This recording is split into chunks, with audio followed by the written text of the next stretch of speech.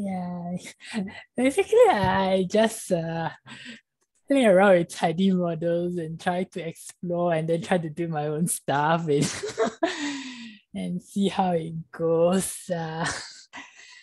So the book goes through and they said that they want to use this car seat data set, and they had this sales that is actually a continuous variable, but to make it to a classification problem, they change the values of sales such that if it's like greater than 8, it's high, and if it's lower than or equals to 8, it's low. So so this was the sales, and we change it to high and just a yes or no. And the other factors, I think I add a link to the to the documentation. So these are what the other column means. So what I did was that I do a split with the training and test, and then I use a cross-fold validation, a 10-fold validation for the validation part, because you're gonna use it to tune the cost complexity parameters. So for the recipes, they put the high as the one that we're gonna predict as whether it's a yes or no with all the predictors. In this case, there was no other pre-processing step, unlike the previous few tutorials, like the last so where you have to like normalize your data and something like that. But in this case, for the trees, there is no like pre-processing step. So later what was done is that they decide to choose the model, and they have this parsnip decision tree where there's some compulsory parameters. But for simplicity, we just only want to tune the cost complexity. And for the tree that's in the number of how deep the tree goes, they just stick it to 4, so that the tree will look so complicated. The rest is to make it a classification problem and to choose which function to use, basically which package to use to make the tree, the classification tree. And I set an engine parameter, this model equals to true, because it gives me this warning message when I start to plot it later, and somehow putting this model equals to true will remove this warning. So we can see after you have declared the model, we can use a translate to give a summary of what we have put in. And if in terms of the rpart function, what we're actually putting in as well. So after this, for tidy models, we have to make a workflow with our recipe and the models. Our recipe was declared earlier on, like who was the predictor, who was the one supposed to predict, and there's no pre-processing step in this case. And this is our specification, our model. So we've created our workflow. So now that we have our workflow and we need to give certain values for the cost complexity, so I decide to use the DAOs package to give different values for the cost complexity from, in this case, it's from 0.001 to 10. It's something that they use, and we split them into 10 parts. So there are 10 values split equally. There are 10 of them from 0.001 to 10. And then we use these different values of the cost complexity and apply it to our cross-validated data, which is our 10-fold cross-validated data, to see which value of this is the best one, the one that gives you the highest accuracy and so on and so forth. So this one is just to make my computer use more cores, otherwise the process will be quite slow. Even though in the later steps, the process starts to get a bit slower because the models get more complicated. So in this part, they do the tuning and to give for each of the different values, they apply on the cross-validated data set, and they have these results. But because it's in a table and all these are all data sets, we can't see them. So what we can do is to unnest them and to plot them in like graphs like this. So tune as an auto plot to see how the different metrics behave for different cost complexity parameters from 0.001 to 10. And we can see that we somehow have an optimized value around this part, more like, actually they kind of give a different, like this one says it's here, this one says it's here, this one says it's here. So not all the metrics give you the same optimized value, and we just have to choose one of them later. So we can also collect the metrics for each cost complexity, like in this case here. And then I just found a way to plot this using ggplot if you want to make it look in the way that you like. But we can choose the tune show best to give the top few values of a given metric. So this is just one example that I use. I just use the accuracy, which is this one here. And they pick the top 5. So it's the top 5. And the one that gives the highest accuracy, we just take the select best to pick this value as the optimized cost complexity. And once you have the optimized cost complexity, we put it back to the workflow. We use the finalized workflow with the optimized parameters so now we have the optimized parameters in our model, and then we apply this model back to the training set to train the model itself. After we have created the model, we can then take a look at what the model really does. So because this is still a parsnip object instead of an rparts object, we can't plot any visualizations out of it. So what we need to do is to use this function called extract fit engine. And once you do this, right, you get back your rparts object. So this is the same output as you put for rparts. And from there, you can start plotting your plots as though it was an rparts output.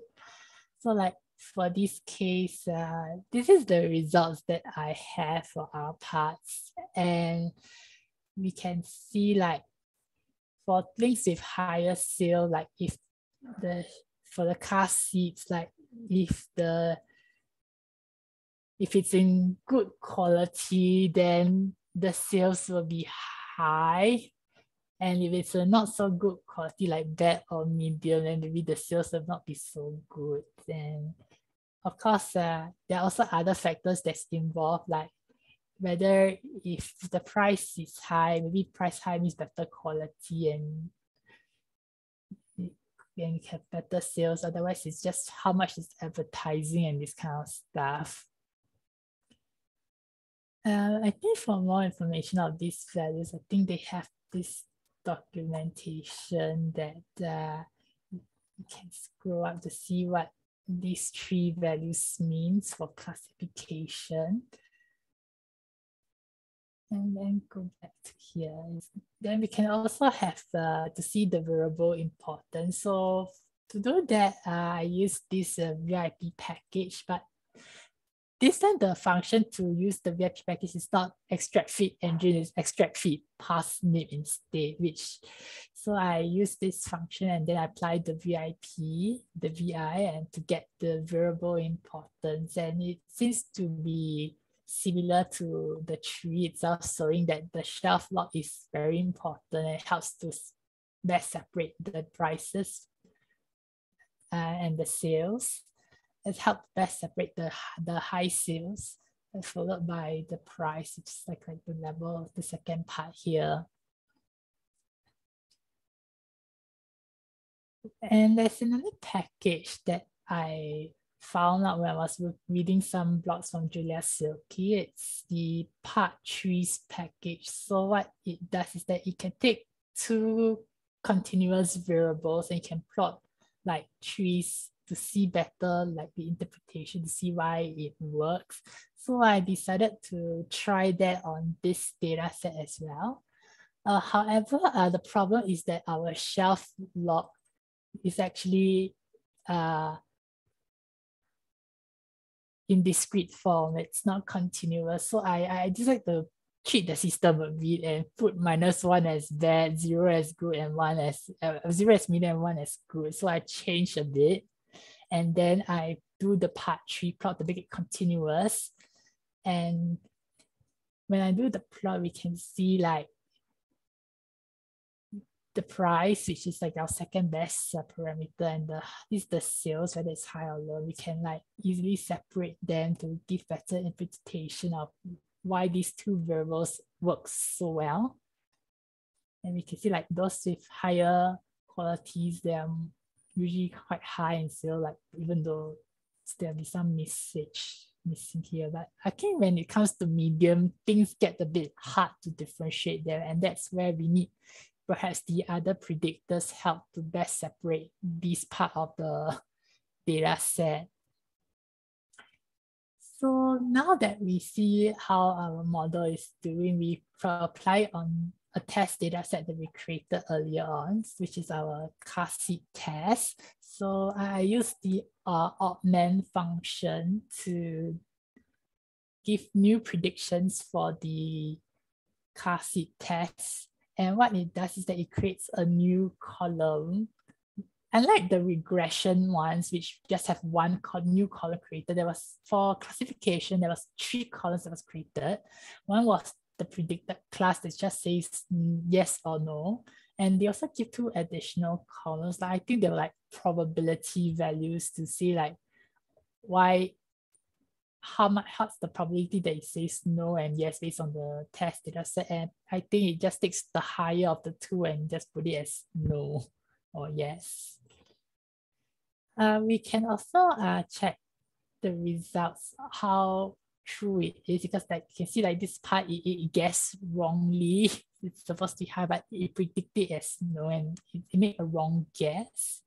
So we use a confusion matrix. So I use one method is to use the yardstick confidence matrix function. And we can see that it's not too bad. There was some misclassification, but I think the tree is able to differentiate like yes and no's quite well for majority of the data set. Maybe because of the strong predictors, the 2 strong predictors that we found earlier. This is the part where we can get the metrics out of it, like the test data, the accuracy from and in terms of I would say this is like the confusion matrix statistics but usually what I also have another function that helps to do this in a better way, which is from this package here, which is this one. So I duplicate this. So this is the same plot as the previous one. It's just that it displays the matrix in a more easier to see way. We can also plot the ROC curve using the yardstick package. And from our test result, which was this one here, we can create an ROC plot using the yardstick function, the ROC curve function to get the data. And from the data, we can use an autoplot to plot the ROC curve. Alternatively, we can also use G3 plot from as well to plot the same thing. And this is just me trying different ways to do the same thing. We can also view the overall yes. Can I ask a question? Sorry to interrupt you. Can you again explain the yardstick function that you had up there? I didn't get it. And this one. Yeah, the yardstick, the semicolon. What does the yardstick portion do? This ROC curve function gives you this data set so that you can plot these curves. Oh, I see. Otherwise, you can't plot this curve with just these three values. You need to have like the sensitivity and the specificity from a confusion matrix. Of course, you can use the confusion matrix to calculate all these values, but I think yardstick has an easier way to do this. Has a function that makes it easier to give this plot as well. And then okay. Yes. Yeah, we can also predict the overall accuracy. This is just a different way using this last fit, but I rarely use them for the classification because I usually the last fit is just to take the final fit from the workflow and put it, instead of putting your test data set and using the parsnip augment function, you can just also use the split that we had earlier on from the R samples package. So I go back to the top. So instead of using the test, we can just use the whole split itself. And then we can apply it for this function. It's just a different function, but it does the same thing as well. So we can also collect the accuracy and ROC curve, but they only give you the summarized data. They don't give you as much detail, unlike the parsnip augment function that, like this one here.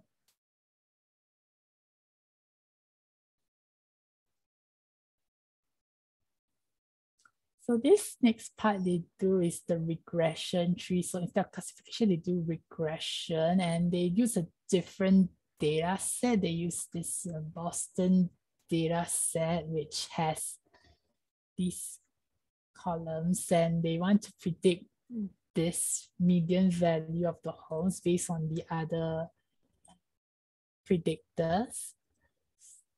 So it's kind of like a similar thing, whereby because we are tuning the same thing, so this is just a different data set. So from here on, this was a bit repetitive.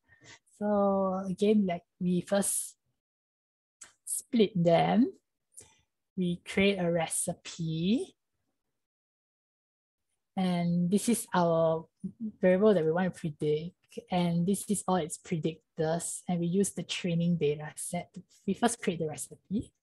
And then next we create the model. So the model, we do the same thing because I use the same function and the same tuning parameter, the same place to tune.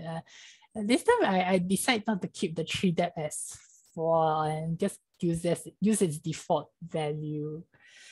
And then once I create the specification and specify the model, I put them into the workflow. And once I put in the workflow, I can start tuning the data for different cost complexity parameters. So similar to the previous method, I create a grid to give different values of the cost complexity. The range is different this time, and this time has a larger range. And I decided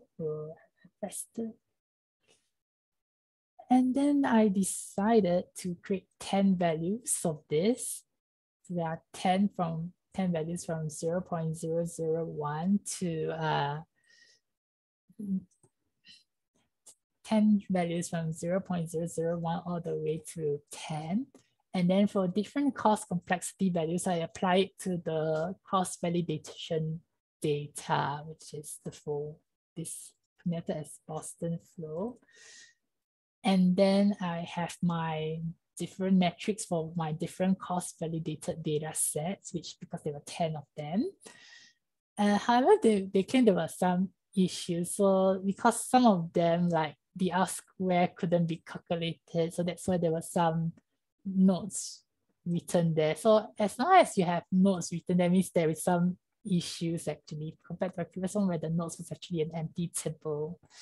But I still continue the process anyway, and we can see that I think for this case, I think the smallest one should be the best value.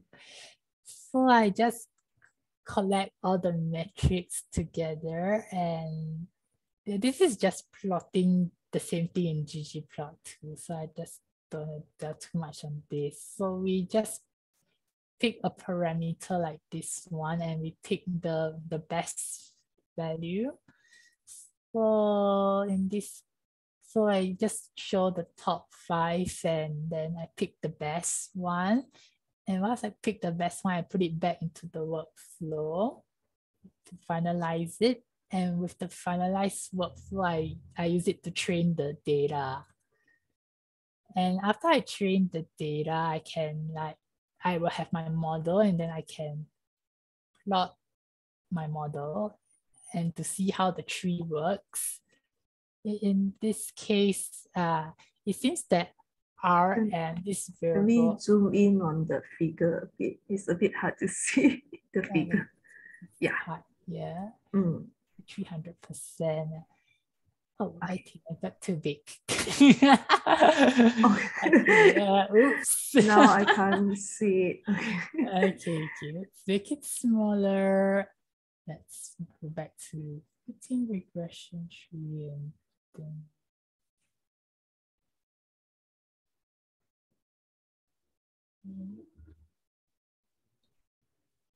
Okay, let's see if we can zoom one more time. Okay, I think that should look better. Yeah, now it's okay. Okay.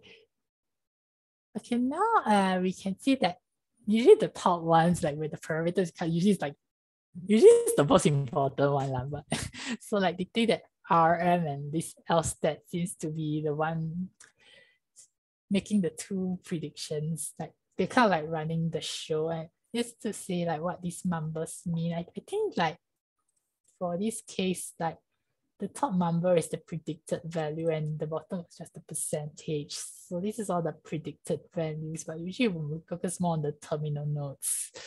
Yeah, we can see that RM and LSTATs. I think RM and LSTATs seems to be the one that's contributing the most to the median value. It seems that I think when you have where your house have more rooms, I think it will mostly be more expensive. I think you have more rooms and you will be more expensive. So it kind of makes sense in this case. It seems the percentage at the bottom is round off, right? Because like if you look at the second level, the 16%, like 9 plus 6, that was only like 15. So this is round off. Is it to get 16%? So all the values percentage will be the 9 plus 6 is actually it should be add up to 16. the top part. Yeah. So not the top part, the row. So 100% for this row. This row is 84 plus 16 give you 100%. Third row is 34 plus 50 plus 9 plus 6 give you 100%. So it tells you for each of your data set, 34% goes to here, 50% goes to here, 9% goes to here, 6% goes to here. So they don't sum up actually. Okay. Yeah, remember that once you reach the terminal mode, there's only 2% of your data goes to here, and probably these 2% of the data will contribute to the mean. Its mean will be 7.2. So if you sum all these values up, they should be quite close to 100%. Yeah, I just assume they a bit like they do round off instead of like to like 1 decimal, 2 decimals, but they should add up to 100%. Yeah. Okay. Okay, so we go to variable importance. So I did the same thing again, and again, like based on the plots here, it kind of shows and says the same thing, that these two variables are contributing a lot to the prediction. I tried using part trees as well, but I don't really know how to make it look nice. So we can see like the most expensive prices here, some of fall in like the higher values of RM and the lower values of L stats. And then as it gets more and more cheaper, like the RM starts to get lower and the L stats gets higher. So there seems to be some good splitting around here. But the reason why there were so many splits in here was because I make the tree a bit deep, so that's why there was many cuts here. But I think if we limit the number of trees to a smaller value, because I did not limit it like the classification problem, I only have 4 levels.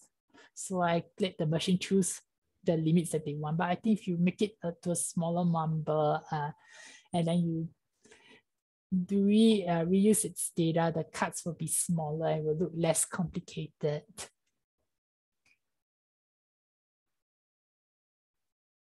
And then I try to put it on the test data set using the augment function from Parsnip, and it creates a new column to predict this one. So you can see like for some of them, like the prediction is quite close for some, and some of them was a bit off, unfortunately. But I think most of them kind of fit quite well and quite close to the actual values. So we use yardstick to get some error parameters, and then we can also use tune last fit as well to display all of them at the same time. I also try to use collect prediction to it's just a different way of doing it, because if you parsnip argument to collect the prediction is already here, but if you use the last fit function, you need to call another function to collect prediction to get the same values. So it's just 2 different ways to get the same thing. So this is method 1 using augment, the prediction value is here. And if you use the last fit function method, you need to call this additional function to get the prediction. But nevertheless, I try to plot the predictions over the actual values, and it seems that most of them are quite close to the vertical line here. So I think this model is not too bad. So they decide to improve the model further by using the bagging for one part, from bagging. So they say that this R package, the random forest, also able to use bagging, but you need to set some constant parameters. I'm so sorry, I forgot to add the cross-validated data, but it's actually the same value for the previous one. So because I used the same seed. But other than that, most of them are the same. The only difference is that the function is different. It's not decision trees anymore. It's actually the rainforest. And they use this one is to tell me to use all of the predictors. And then because it's using all the predictors to create your new trees from the bootstrap data set. And then for this case, I use the engine random forest, and I set this importance equals to true because I want to plot the important plots later, the variable important plots later. So I set this to true and I set it to regression. So it's the same. So these are the functions and this is what it has. And then I create the recipe. I have the model. I make a workflow. And then I try to find, oh, I'm so sorry. I think I didn't tune anything on this. Yeah, I forgot. I think there's no tuning in this one. So, oh yeah, so maybe there's no tuning in this one. It's I kind of confused between the boosting and the bagging because the boosting has a lot of tuning and this one has no tuning. Sorry about that. So this one actually has no tuning, but because it used the whole column. So we just apply on the training data. And then I can extract the importance value using extract fit parsnip and plot them. And then I just work it on the test data. And so everything was kind of the same. And this time the accuracy for this part seems to be slightly better than regression trees. And check the error rates. For regression tree, it's around 4.64, whereas the bagging is around 3.9. So I think the bagging does work better than the decision trees, and maybe because of this part here where like the prediction starts to improve.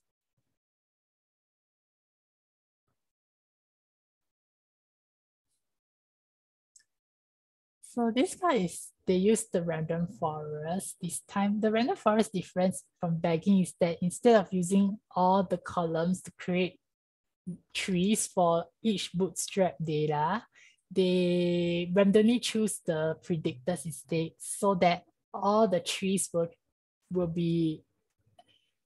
look as different as much. I would say they look more different than each other. Like they don't want to make the trees to be the same. So in this case, they didn't set any parameters there because they just used the default values for this MTRY function, which is the number of predictors. So they said that the documentation, like the random forest, if it's a regression tree, they'll just use this amount of variables randomly, and with its classification, just choose the root p variables. And then the same thing as the bagging is that I set importance to true so that I can plot my importance plot. And everything else is the same because we have no tuning. So we just create our workflow, we fit the training model, and then we extract the importance variable. And it still gets the same variables as the being important. And this time, like compared to the previous few ones, right? Because you can see, like, because we pick the predictors in a random way, some variables that seems to have some increase in importance.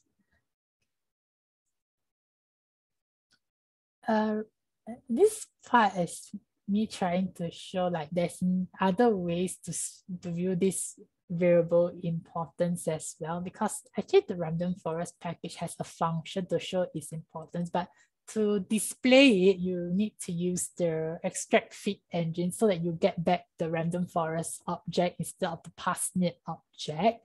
So this part is to extract the random forest object, and once you have the object itself, you can start treating it as a random forest object and start plotting its importance. And this is the values that it has come out. So the difference between these two is that this one just measures the importance by permuting this predictor, and then they reclassify the tree and we recreate the model, and they see how much the model performs compared to the one without the permutation. So if the variable is important, if you permute that variables, the new tree with the new permuted variable will be likely to perform worse. So that's why it has a higher mean square error, because it's an important variable, and if you permute them and mix them all around, the new tree with the permuted variable will likely be perform worse than the tree with the correct order of the RMs. So it just shows that the RM is important, because if you twist and turn a bit, the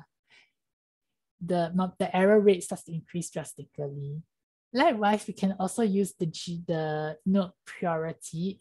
In terms of classification, this will be the Gini index, but this is this regression. It just tells you like how much it contributes to the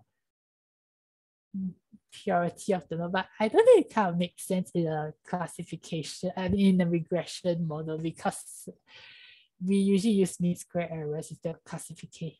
Yeah, for measuring of errors. But they kind of give the same results for the two importance one. Yeah, but usually yeah, it's usually this one and this one gives. I try to predict them, and this time the error rate seems to be slightly lesser. Well, not a major difference. 3.99 and 3.37. So there was a slight improvement using random forest for the Boston data set in terms of its prediction. And this is the part that we try to use the boosting.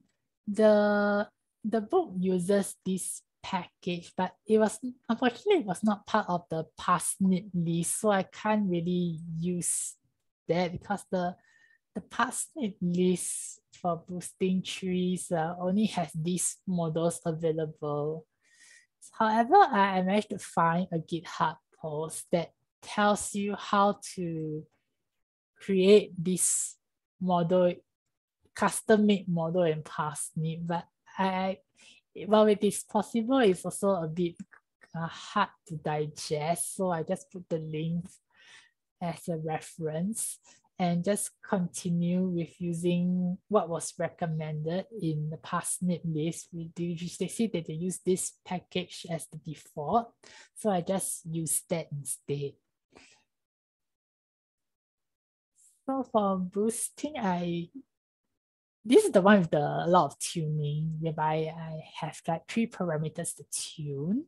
So the same thing, we do a split, we train and we test and create a cross-validation data set. The recipe is the same, whereby we use all the predictors. This is the one we want to predict, and there's no pre-processing steps. This is the part where we specify our boosting tree. We have this parsnip boost tree, and we have like 3 parameters to tune.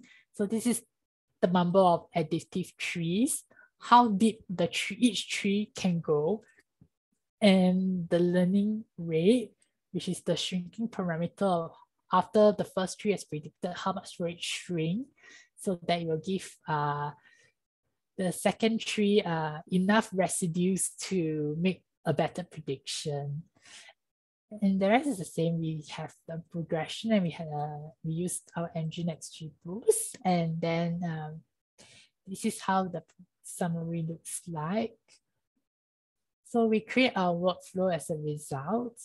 And this is the part whereby we need to use a grid with 3 parameters. So I use this grid Latin hypercube to create this so that I can spread the number of trees, the number of deaths and learning rate in a more evenly spread fashion. There are other ways to spread these parameters as well. A grid Latin cube was one example.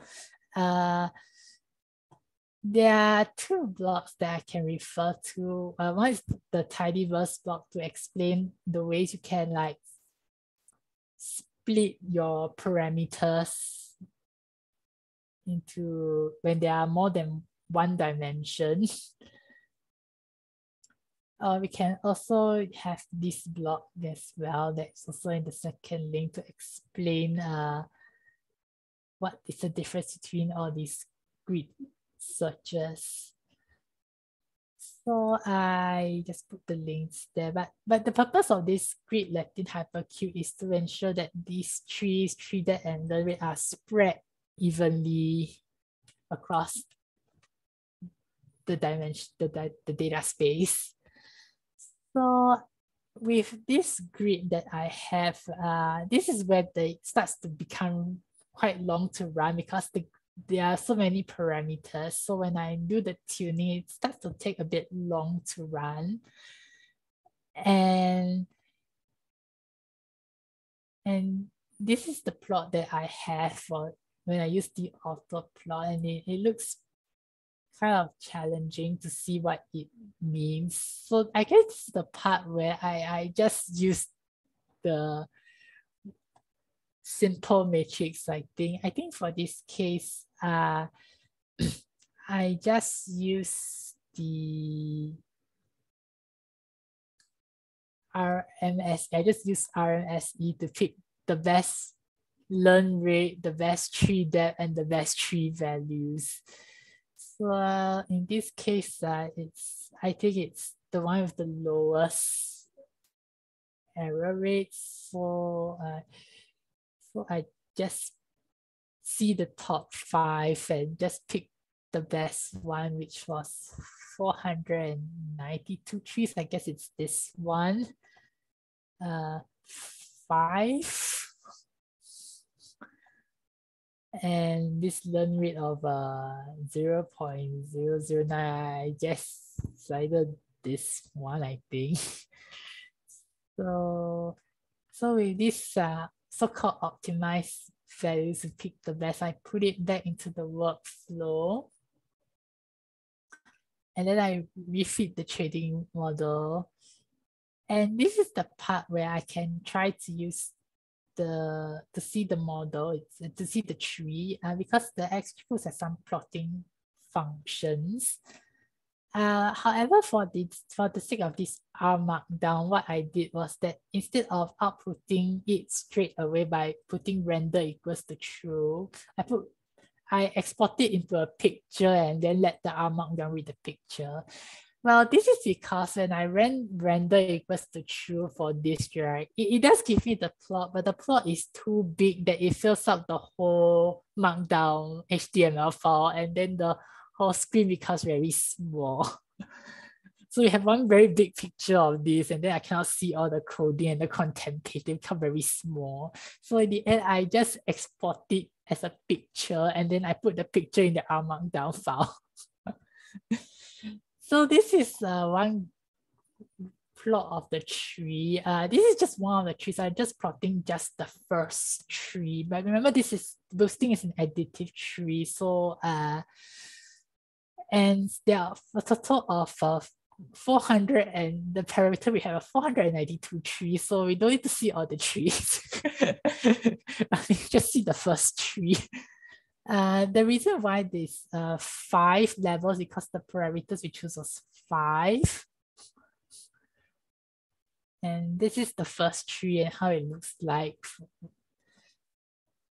Of course, being an additive algorithm, we can also see a summary of all the trees using this function. So this is what I did in the code to see the so-called assemble tree. So it's something that I just play around and plot it myself. In terms of what these things means, I just try to look at the documentation, and yeah, this is what basically what this cover, gain, and value means. Like the cover is just tells you how much data it covers, 375. So all these will probably add up to 375. And then the value is like the predicted value. Of course, it's quite small because it's just the first tree. There's like 400 over trees to go, and these values will be added accordingly. And then gain is just how much information it gains. Here, yeah, how much information it gains. It just tells you like how useful the parameters. It's expected that for the topmost tree, we have the highest gain, and as it goes down the tree, the gain starts to get lower and lower. The sample of all trees looks like this, but unfortunately, I don't really know what these numbers mean because I did not have time to look at the documentation. But my guess is to see, like, I think the least was to tell me like what it value is, and then looking at activity tree, we'll just add these values accordingly. And this, I think, is probably maybe like the threshold of like, if it's greater or less, then it will go to this tree. But I don't really, I'm sorry, but I couldn't, but this is all I know about this plot. And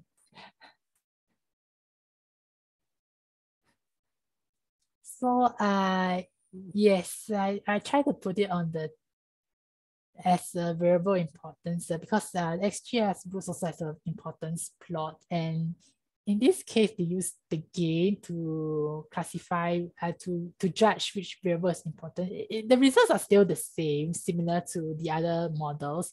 The reason why they have cluster 1 and 2 is that if the values are similar to each other, like this case, they just blindly cluster them as group 1 and group 2 and nothing more than that actually.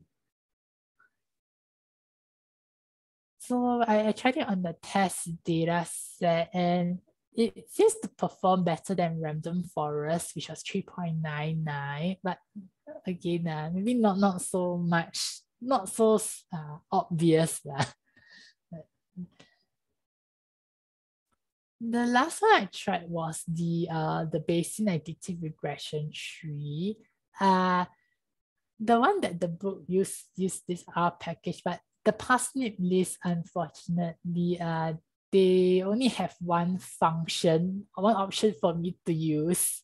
So I just use what I have, resources I have. So I did the same thing, is that I still have the split, the train and testing, and have a cross-validation data to do a tuning. And then, but the problem is that I cannot, there are some limitations of what I can tune for this function, for this debugs package, is that I only can tune the number of trees. I couldn't tune the number of Bayesian iterations or the number of burn-in iterations to cut down on the number of trees here. So I only can control the number of trees for each iteration. So, and another unfortunate thing that I face is that when I use the translate function, it didn't print out the function. It prints out just now, unfortunately. But don't worry, the function still works and the model still works, but it couldn't print out the summary as it did for the other models. I guess maybe because it's a new thing that the tidy model has added. So I guess it will take some time for it to improve. But nevertheless, I still wish to create a workflow. I still wish to create a small grid of trees because this is the only thing I can tune from 1 to 10 trees. then this is the part whereby I tune the cross-validated data for each tree from 1 to 10. And this time the RMSE and R-squares is to tally, whereby they think that having 5 trees is good enough. So this is just me plotting ggplot2. So again, I used show best and select best to pick my best value of trees, which is 5. And then I apply it to the workflow, and then I train the data set with the best parameter. And after I train the data set, I can start plotting them by using extract fit engine to get the debug object. And once I have the debug object, I can see the trees individually. So for example, like in this case, I can see the second tree. Remember, I choose 5 trees, right? So there's each iteration, there will be 5 trees. So I don't want to show the first iteration because the first iteration will just be the mean value and the tree will be very short and not so interesting. Because in Bayesian, you must recall that the trees can choose not to change or to change, right? They roll a dice to change. So I try to use a later iteration so that I have a higher chance of picking a tree that drastically changed from just being a very short tree to a longer tree. So this is a case whereby I have the second tree for the third iteration. We can see that this is what it looks like. And we can see like it's very different from the other trees, whereby other trees you use this LM stat and the RM as the most important value. But in this case, the RM was not commonly used. So we can see that each tree is actually very different from each other. And we can also plot the variable importance, but this time you can't use the VIP package anymore. So I use another R package, which is from this GitHub page, which is actually a paper that advertises of how to visualize plots using the debugs package. And unfortunately, it doesn't work. I'm so sad.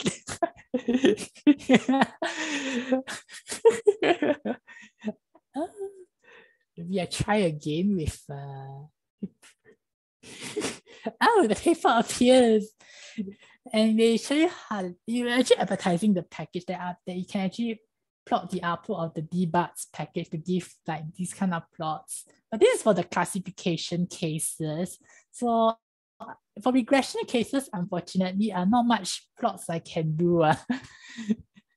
So the one I can have is this one, to plot the variable importance. And because it's a Bayesian tree, you can have confidence interval because each iteration you have different trees, right? So each tree has its own variable importance. So we can have multiple of them, and that's why you can plot confidence interval, which is different from the others, whereby each tree is only created once. So I tried it on the test data, but unfortunately it didn't perform as well as the boosting. Well, not because that this algorithm is not so good, but rather because I kind of cheat the system a bit. It was quite high actually, because if you look into my choosing parameter, my fixed parameters, right, in the book, they actually pick a very high value, whereby this was actually like 1,000 and this was actually 5,000. However, when I try such high values, the process takes very long. I kind of get impatient. Because maybe you can have patience and I have to make this script anyway. I cannot keep writing me and just keep waiting for like 15 minutes for this algorithm to run. So I just cheat the system a bit. But of course, in reality, maybe you want to increase the number of iterations and to a higher number. And maybe the number of trees as well, and the number of basic iterations to be a higher number, which is probably 500. Yeah, so maybe because my number of Bayesian iterations is quite low, so maybe that's why it doesn't perform that well as it should. And I think that's it for today. This is how I try to use the tidy models to apply for all the different trees that the book has to offer. Yeah, and I think that's all I have. Yeah, in terms of reference of how I get these plots, I just use these blocks and then I just apply them to this data set. It was a different data set, but these plots, like the part trees, the XG boosts, I actually copy from these blocks and then I just tweak them to suit my own data set. So these are the reference that I use. And I think this is not important, just citations of all the packages that I use. So I think that's it for now.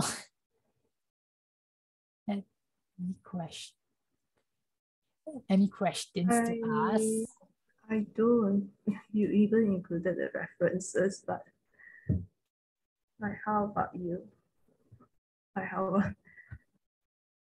Oh, we are also running out of time as well. I guess silence means no questions. So I forgot to say I don't have any questions. I was mute. Okay, no worries. So it's time. So I think that's a very clear explanation of like how we can run the... I honestly did not try the lab, so I was just looking at your codes and try to figure out mentally what was going on. But definitely I will try this out later. So next week I'll be presenting support vector for about 2 weeks, then we will follow by other persons. I forgot who's the next presenter. Is it you, Trevor? I'm sorry, I forgot how to pronounce your name. No. For SVM, yeah, I guess mine is the one after SVM. So I'm doing next week the support. Let me check the sign-up sheet. Yeah, I'm the presenter for next 2 weeks. Then we should have one more presenter. Yeah, we have the SVM next week, next 2 weeks with you, and then I do deep learning on 13th and 20th. Okay, sure. Oh, wait, do we want to, like 5:30, it's the Memorial Day in the US, and people will not be on. What do we want to do? I don't live in the US, so I think Millie doesn't live in the US as well. But Rose is in the US and Rose and I you are in US. US. Yeah, you are both in US, right? Like, that's the question is that okay if we postpone 1 week, because then it will affect Jeremy's presentation date as well. But you have something going on, right? In July, you mentioned earlier. Maybe I'll check again and see and get back to you. Yeah, just let me know and we'll see then I'll post in the Slacks regarding if there's any changes to the schedule. Or else, how we just proceed, then we will have the record, but then you do have to watch the recording.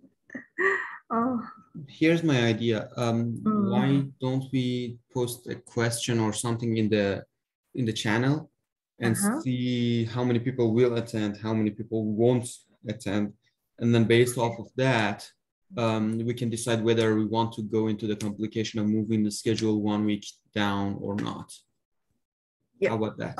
Yeah, I'll post that question, like a vote on Slack, and then you guys can vote on that and discuss.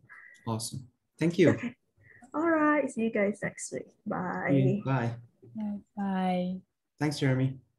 Bye.